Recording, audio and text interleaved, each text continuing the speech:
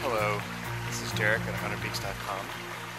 I'm near the trailhead off to Bluff, Old Spanish Bit Trail, and wanted to get in a little bit before I actually started hiking because the trailhead is actually right in between two homes, so I wanted to be respectful of the people that live here, so I didn't want to have too much noise.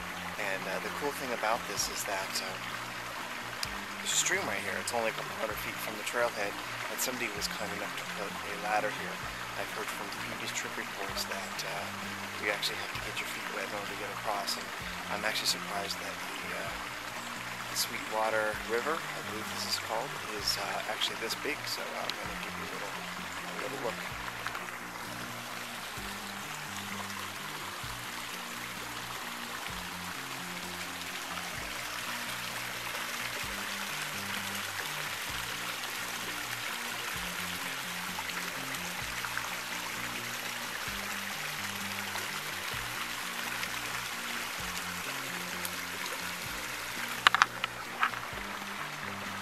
So,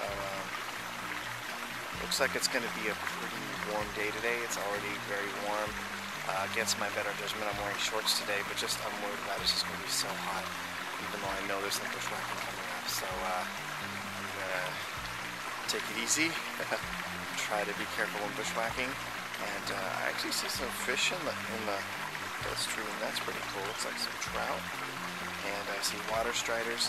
And I saw some quail back there. I've already seen some squirrels, so it's a pretty cool area so far. But I better get going so I don't bake too much in the heat.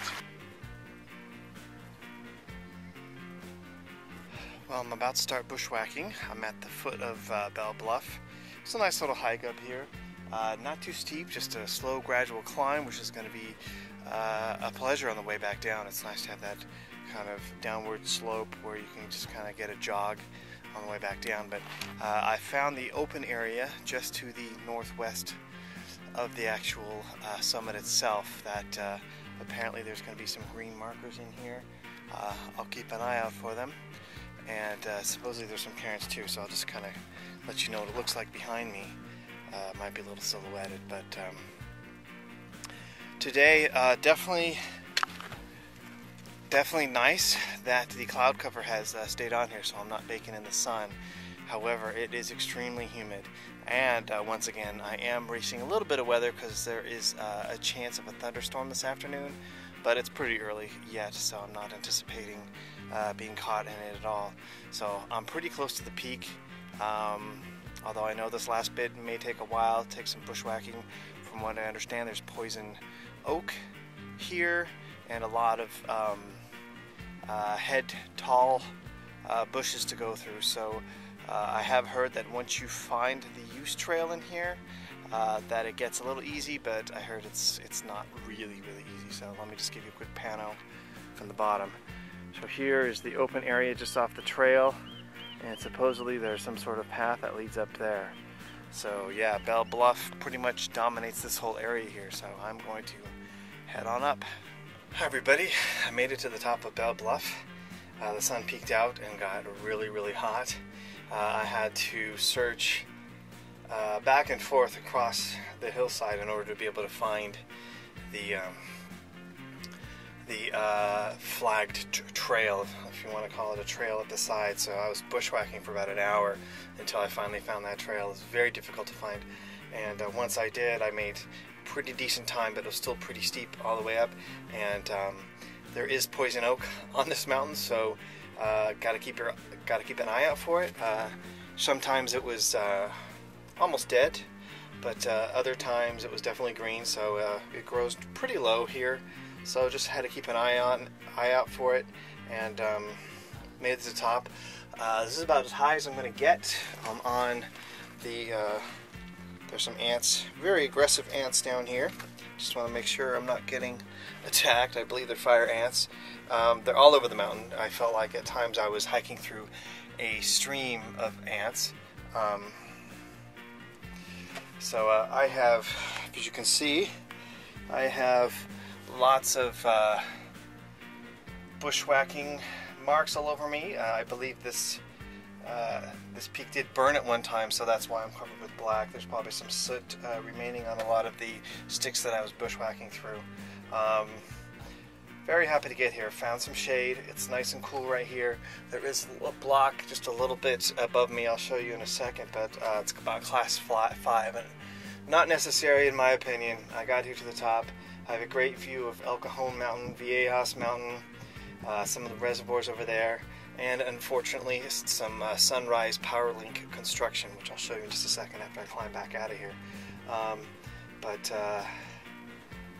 Nice little hike. The first part was pretty easy. It's going to be nice heading back down.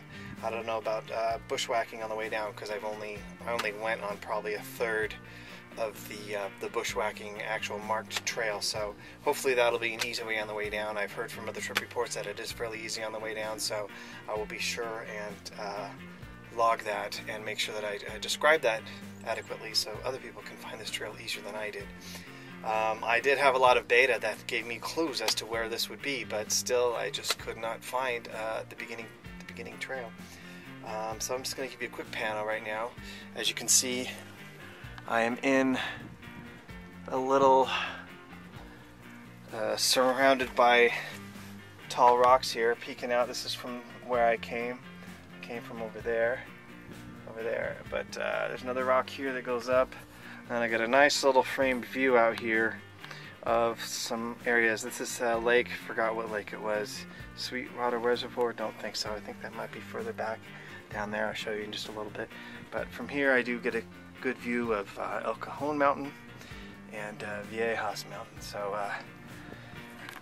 I'm pretty happy to have found some shade. It's very rare that you'll be able to get to a peak and then find a shade. There is a nice cool breeze which is cooling my sweat down. I'm completely covered with sweat because it's very humid today, and it was okay when there was the high clouds. But once the high clouds went away, the sun came out, it just got really hot out here. So I'm going to climb on out and I'll show you the Sunrise Power Link construction. So this is the Sunrise Power Link construction just to the east of Bluff. It's a lot larger than I thought it was going to be. Don't know what it's going to look like when it's done, but it's definitely going to impact the view from this peak. How much it impacts the view of the people who live here, I don't know, but you know, I'm sure it will a little bit. Some peaks over there. Trying to think of what they might be. Long Valley Peak, perhaps. You know, on the other side, you can see Lawson and Gaskill, but not from here. You can see the 8 over there. So I am going to head back down. It's getting later and later and hotter, so it is time for me to get on going.